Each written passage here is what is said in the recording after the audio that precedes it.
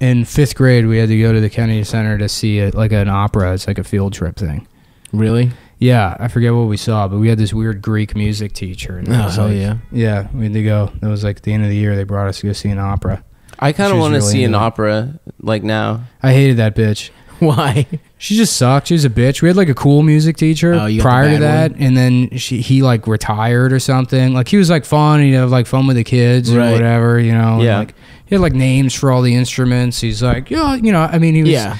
We talked about it before, but he was a homosexual. Yeah, he's definitely gay as shit. Every fun teacher you had in elementary school was gay as shit. Yeah. Like Mr. Larry. I shouldn't have said his name, but whatever. But there was this guy who was just like the funnest first grade teacher. He's like singing songs. And he's like, he took us to see him in Peter Pan or some shit. And he's just like, he like comes out in tights. And I'm like, man, he is so creative and cool. And my mom's like, yeah, Mr. Larry's gay. And I was like, what? That's basically what the situation was. We had a gay music teacher that was a lot of fucking fun. They replaced her with this Greek bitch, and she fucking sucked dick, dude. She, oh man! So like we had remember box tops for education, where if you bring in from cereal. Yeah. So our school had like a goal, like if we got to fucking $2,000, whatever, $500, $2,000, whatever the amount was in box tops, they would there was like a prize, And so the options were, there was 3 things that everyone kind of voted on initially as like ballot options, because everything had to tie into like teaching kids about democracy or whatever. Right, some bullshit. So, there's a like different, and then there was like a write-in option. So it was like, either the principal kisses a pig or whatever. They get like a fucking pig from a farm, and then she had to kiss it. That was the one that ended up winning. The principal ended up kissing a pig. But stupid bitch. Yeah. And then there was a couple other ones, but then there was this kid Chris who was like. Me and my friend Anthony, we were like friends with him. We were all on the baseball team together, and we all like sucked. And but like Chris was at like the sort of the bottom of that pecking order in between me, Anthony, and Chris or whatever. And Chris was like kind of like, he was just like a dumbass. He was like aloof and like didn't think about shit. So they put out like the ballots of like what you could vote for to happen if we got like the box tops. And so in a write-in space, and these are anonymous. They just hand one to everyone. They're anonymous, and he wrote his name at the top for some reason. And then in the other section, he writes down, Mrs. Vasilio should jump off the school and kill herself. Jesus Christ. And then he erases his name and turns it in, but his name's still like clearly visible. And then he got like suspended and had to like write an apology to that one was probably so sad. She's like some fucking overworked, like single. Because there's a specific type of like uptight Greek woman who's like 36, has never fucked because she still lives at home with her fucking parents and shit. And she's probably just like trying to get through the fucking day, and then it's like she sees this shit, couldn't relate to kids as a child, and then as a teacher. Has to be a teacher. It's like even now she's getting bullied. I hated her though. Well, I had like I had an Offspring CD that she took from me. Oh no, I wasn't even fucking like trying to put it on or anything. I just had it with me, and she's like, you can't have this. That's parental advisory stick. Yeah. Oh, what a bitch. I'm like, my parents bought it for me. I don't know. Was she that kind? Was she like a spinster, or do you think she have a family and shit, or do you know? Do you remember? No, I mean, I'm 6, so I'm just like, she's a bitch. Yeah, 6, okay.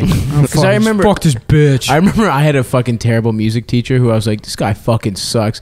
But it was clear that he was just a fucking loser. He was just he was going through a divorce. I found out later. Yeah. He had a fucking terrible. I was like, why is this guy's hair so stupid? He had the worst wig you've ever seen in your fucking life. I had a teacher like that in high school who taught government, and he would wear suits, and there was no reason to wear suits. It wasn't a private school. And he was also a magician. Oh. So he would like, we're going to start the class with a magic trick. We're going to do like one magic trick. Boo. Yeah. He was the guy. He was the guy I told this story before about who called the retarded kid professor. I told you that there's a retarded kid in the class and be like, who's got the answer to that? You, professor?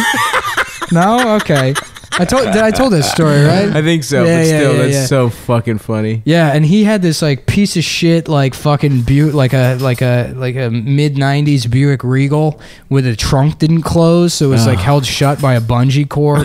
Just fucking like boom, boom, boom. As he like went over, and me and my dad ran into him at the grocery store one time, and he was like wearing some like shitty, you know, not like a nice tracksuit, but that like I don't know what the material is. A real loud fucking that swooshes. Yeah, that swooshy fucking nylon, material. Tracksuit. Yeah.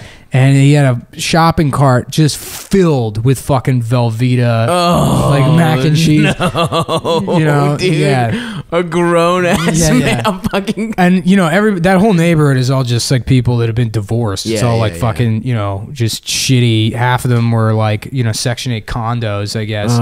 So he was probably divorced, and he's like, oh, hey, how's it going? And like he had this instant reaction when he saw me, where he like didn't know what to hide first. You know, so he was just like, hello. He just punched you and ran.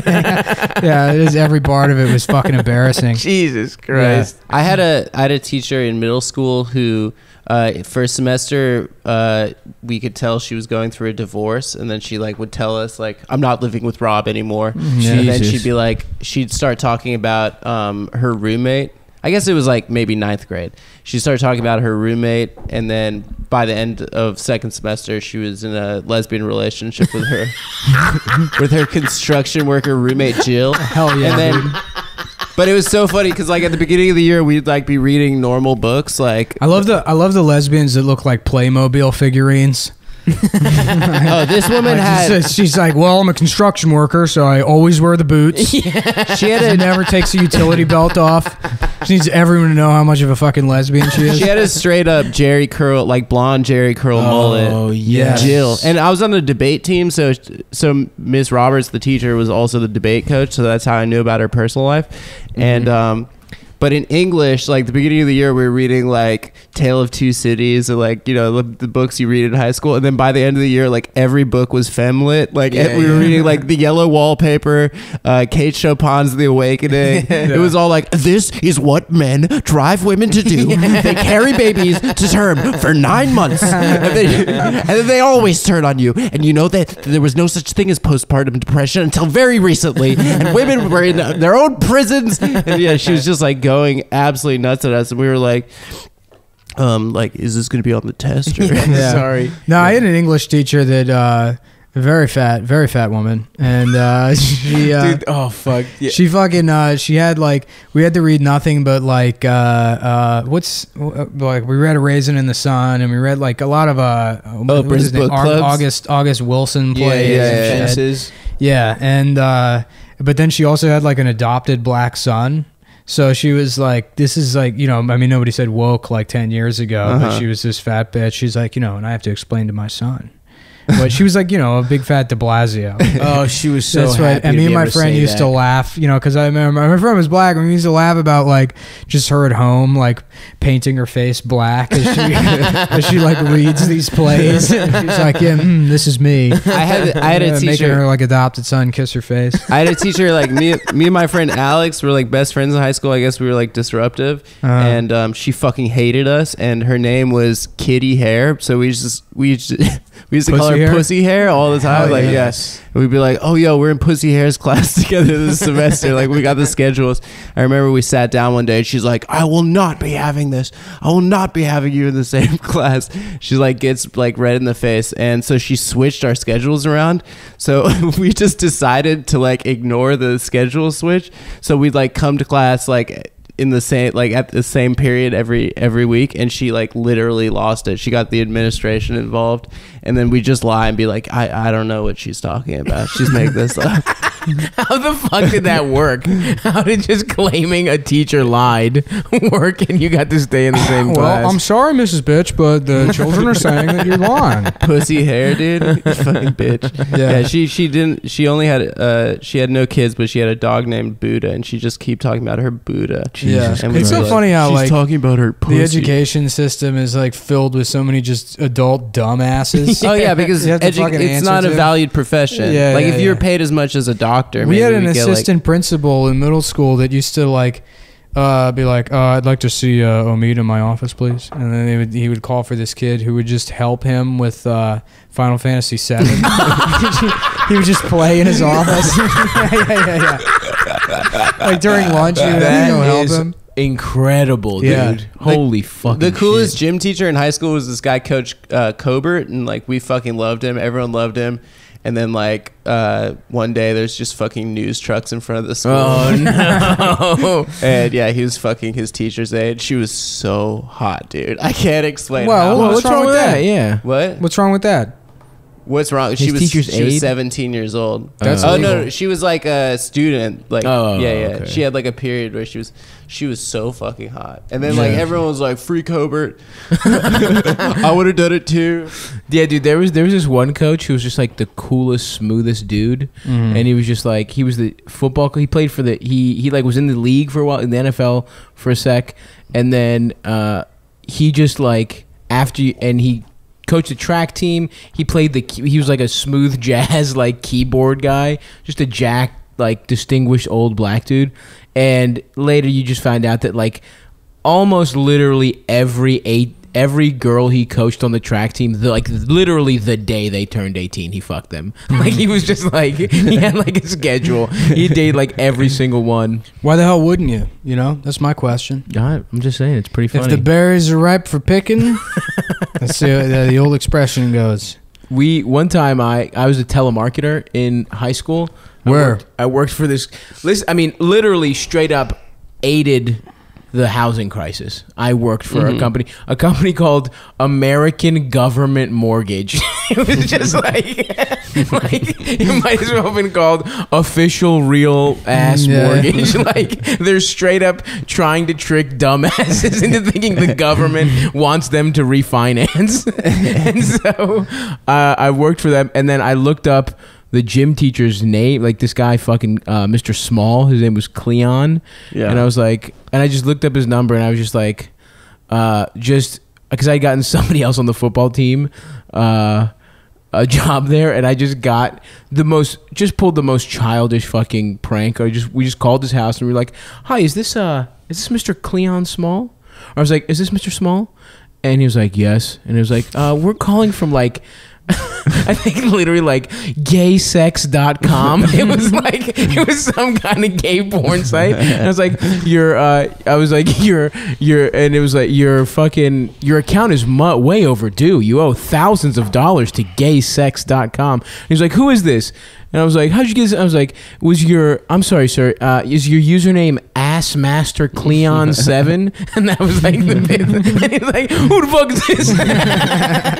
I think he literally said like, Stavros. It was like he literally said somebody's name. It wasn't mine, but he like yelled at students. He knew it was like a fucking student. And man, prank calling is so much fun. It was the best. I used to do it a lot, but we'd never think of anything that good. Yeah. Like, it would just it's always like, is this Brian? Wait, shut up.